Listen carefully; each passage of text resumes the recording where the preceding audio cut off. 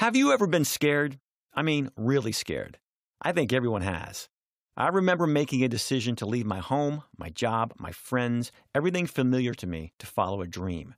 The day I drove out of Atlanta, my hands were shaking and I started to wonder if I should turn back.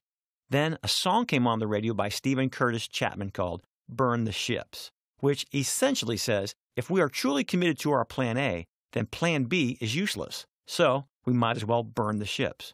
As I drove up the highway, the lyrics took root in my heart, and soon my fear was replaced by excitement. It was the right song for me at the right time, as if heaven itself had sent me a message to keep moving forward and trust the vision. Music can be a powerful force for good, for hope, for encouragement, and even for defending our hearts against fear. My name is James, and I believe a song can change your life.